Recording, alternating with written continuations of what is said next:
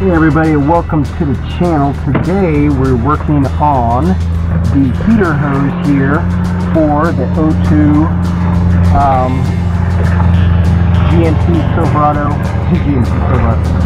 Sierra. There we go. Now we got it. What happened was a couple weeks ago, I'm driving along to one of the yard stop, and there's a bunch of steam coming out from this side of the hood, and I'm wondering, you know, what in the world blew, but it's so strange why there's steam coming up from here. Anyways, pop the hood, spray, antifreeze sprays all around, and it turns out that I thought the heater core went. Well, as you can see, it wasn't the heater core, it's this connection right here, and it broke off right at the base of the hose. You got about that much of the inlet that's still stuck in the hose. So thankfully I was able to bypass the hose from off of the coolant tank and finish my day. It's been running fine for 2 weeks, so that's a good fix. But I looked online, found a couple of videos, and what you need to do is use this tool for fuel lines, or I believe there is a specific tool made for these plastic disconnects. So we're going to see if we can get it on. It's a little bit of a stretch. See if we can get on here.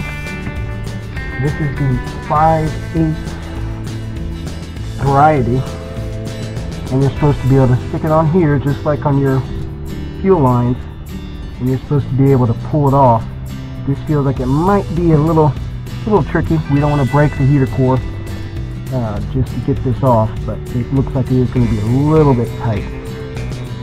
I'm going to cut here off for just a second, go get some PB blaster. Maybe it'll make it easier. Might just have to use some elbow grease. Visibility is a little tricky.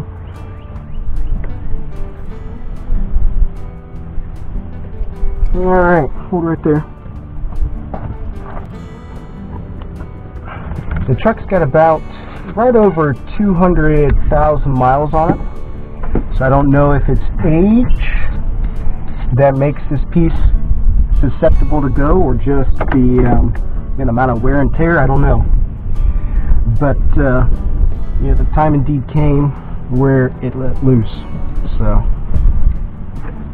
it will spin. That's good, because the inlet to the heater core, if you look it up online, is aluminum. So, and it's just gonna get the connection on there, and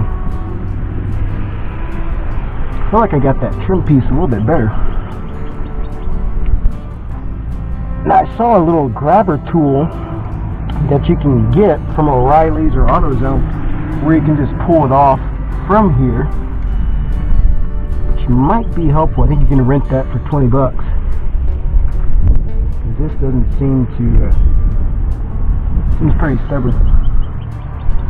We'll go ahead and get a new length of hose as well. Alright, so we got our angle needle nose. Just seeing if that would make a sufficient puller, and I think the answer is no on that.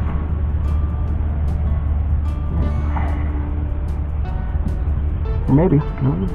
Let's see. Feel it spinning. I don't know if it's spinning off or what. It's kind of hard to get the fingers back there. That little claw tool might be helpful.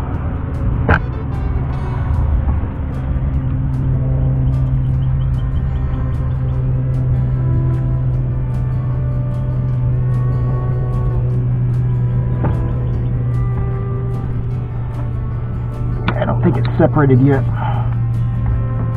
No.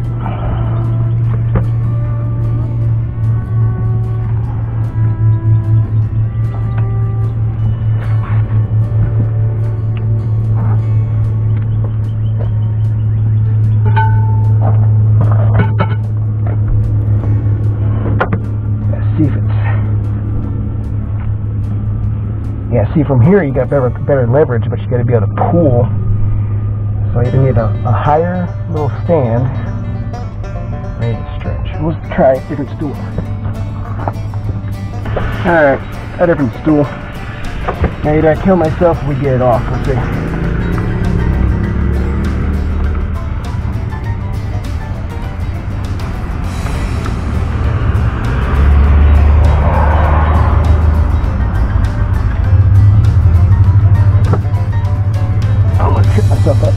camera.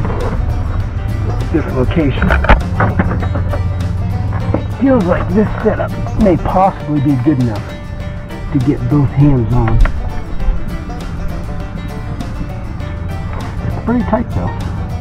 Could be all kinds of, oh, there we go folks. Slid right off. Oh, that's kind of cool. Took less time than I thought. So you need the 5/8 clip, and it goes in, unsnags your pins right there. So these will work for sure.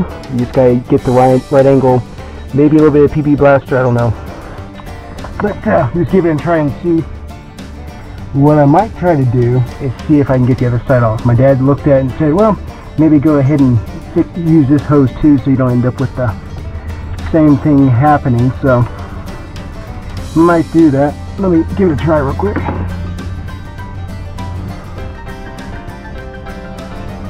Get a picture here for Instagram.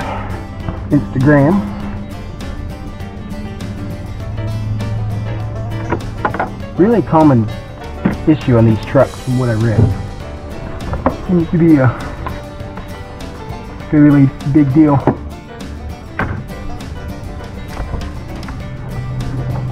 This side looks a little trickier to get to. A little bit less hand room to work with. So.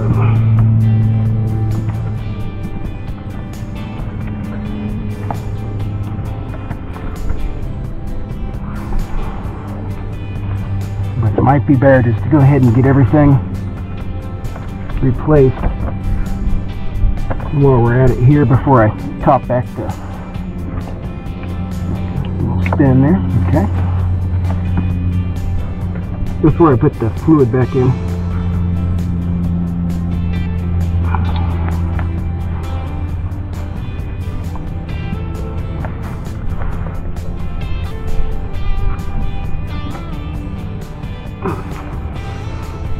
This one's pretty tight. Remember, we don't want to break our heater core either, so just play it as cool as possible.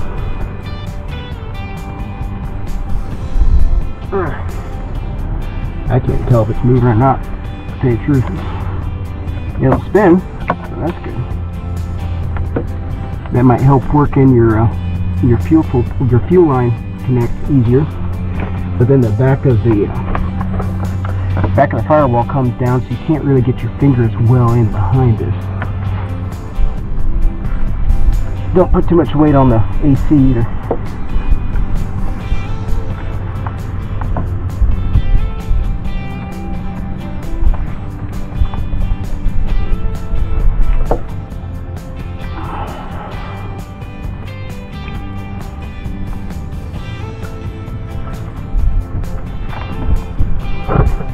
And watch out for your stool sliding beneath you. Yep, there it goes. There you go. There's the other one. We'll go to O'Reilly's, see what we can find here, and go from there. Not too hard. See if we can get the exact parts we need here and get it back on the road.